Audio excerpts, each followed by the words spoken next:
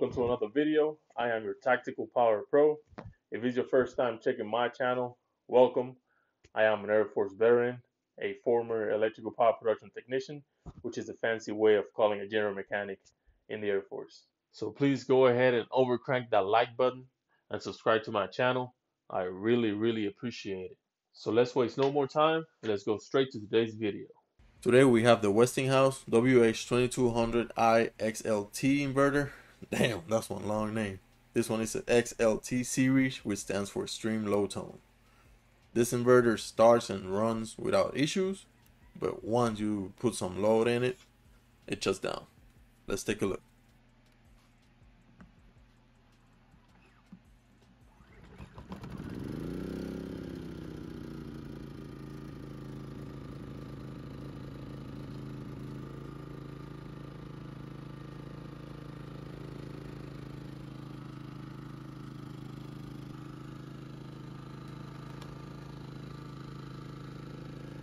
Here I'll be applying a resistive load to it to see how it reacts.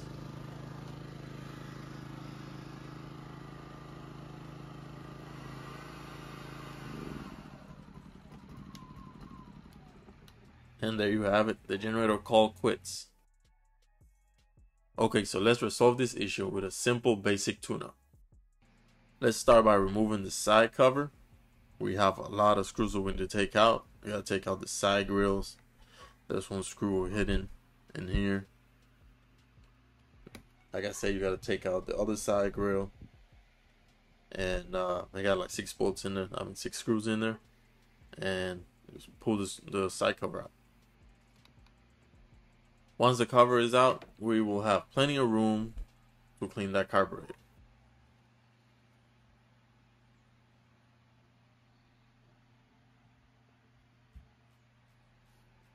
Now let's pull out our handy dandy yellow cup so we can drain the fuel out of that carburetor bowl.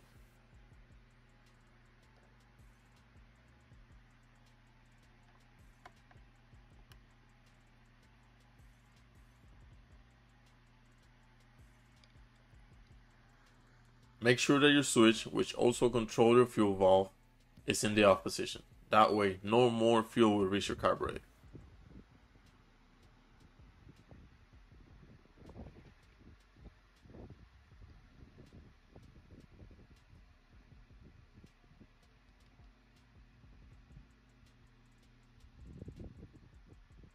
If you notice, you can see the fuel still coming through the carburetor bowl, even though the switch is in the off position. If that is happening to you as well, that means that the fuel valve is not closing all the way when you put it on the off position.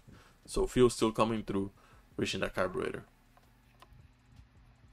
So it will get messy, but I have a quick solution that will help us work with the carburetor. So if we undo that bulb right now, fuel will start dripping out. So get a rag, put underneath.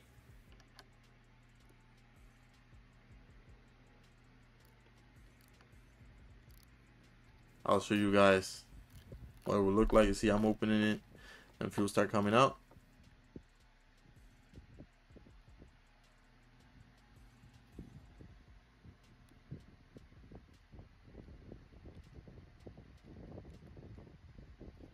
To avoid that, we're gonna need some long nose vice grips and a rag. We're gonna use those vice grips on that fuel line. That's the fuel line in between the on-off switch, which controls your fuel valve, to the carburetor. Once we pinch that fuel line, fuel will stop and won't reach your carburetor. And that will let us work on the carburetor without making a mess. Now we're able to remove the carburetor bowl. You can see it's a little bit dirty. Here you have your main jet. And if we look inside the carburetor, you can see the emulsion tube. This one, you cannot remove it. So we will have to spray it down and clean it with a carburetor brush from a carburetor brush kit. Let's remove the main jet first to see how it looks. We know that it's not clogged because the generator starts and runs without issue.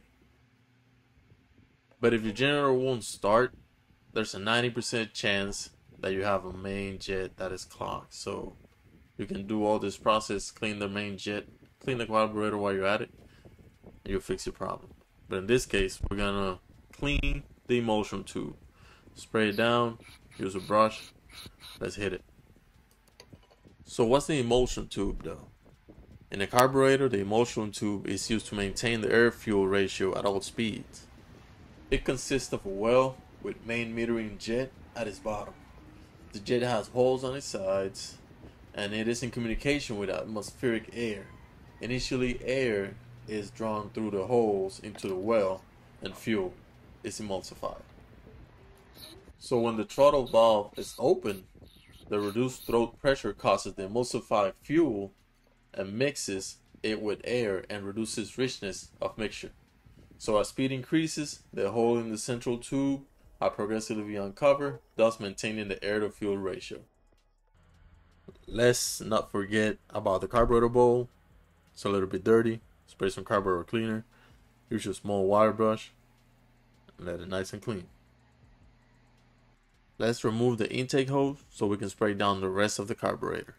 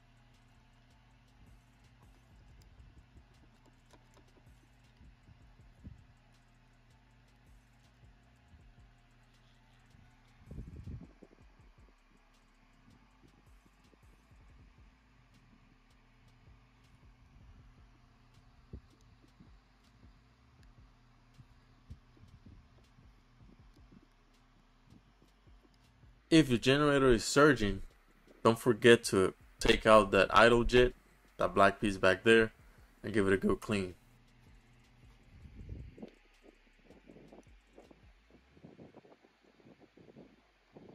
Once the carburetor is clean, let's put everything back in place and move on to the next step.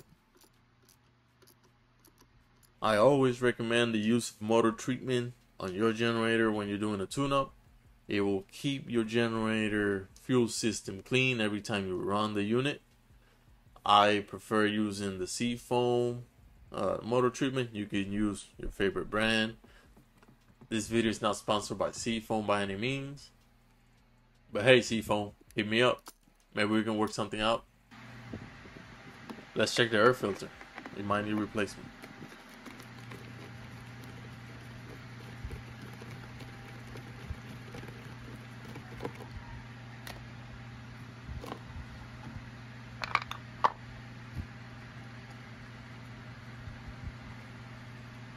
Yeah, most definitely need a replacement. That's out of new.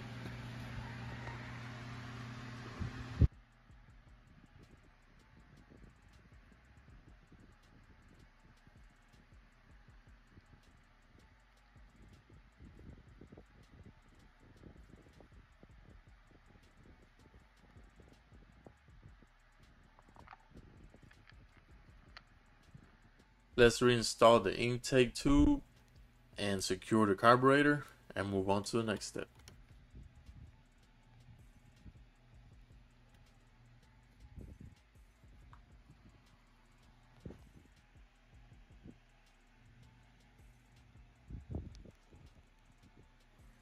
Let's take a look at the spark arrestor, see if it's clogged.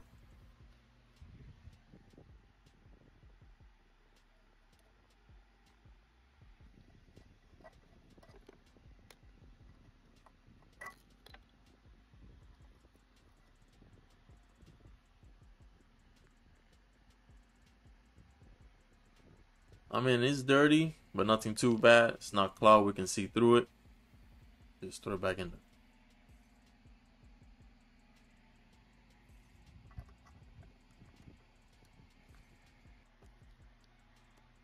One thing I always recommend with the spark plug, and spark plugs are cheap, so every time you're doing a tune-up, just replace it.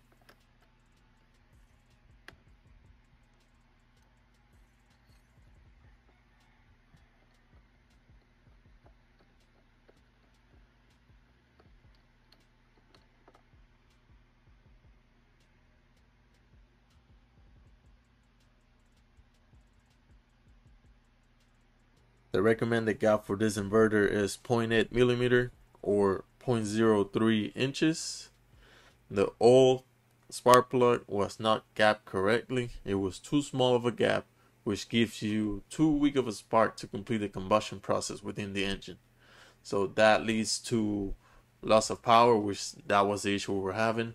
Mixed fires, spark fouling, increased plug wear, or poor gas consumption. If you widen the gap too big on a spark plug, then the spark plug won't fire correctly, causing misfires at high speeds. So always remember to gap your spark plug to the correct size.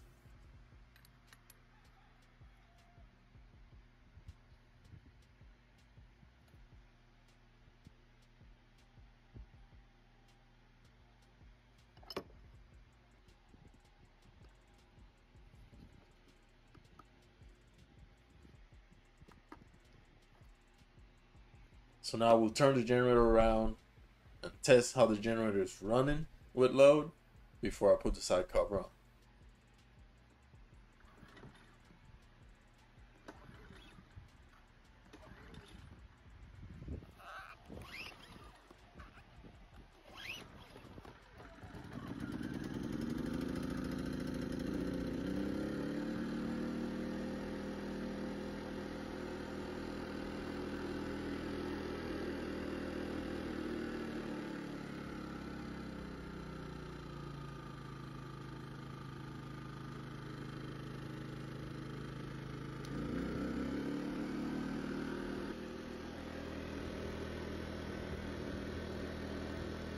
The generator is purring like a kitten. Now let's drop some load on it.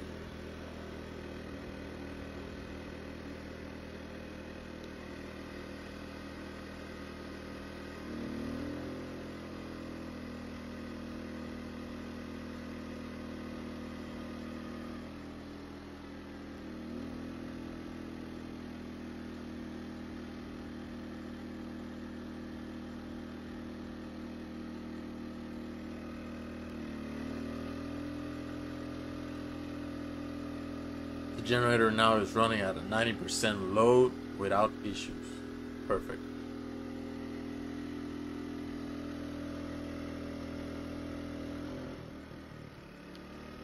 Now let's perform the same test, but with the efficiency mode on, and see how the generator reacts.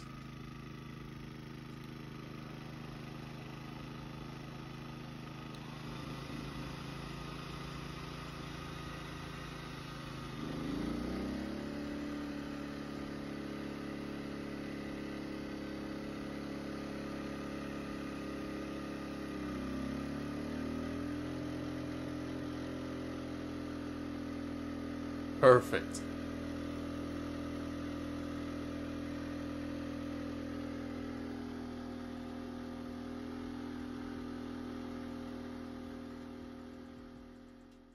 In conclusion, the generator lacked power.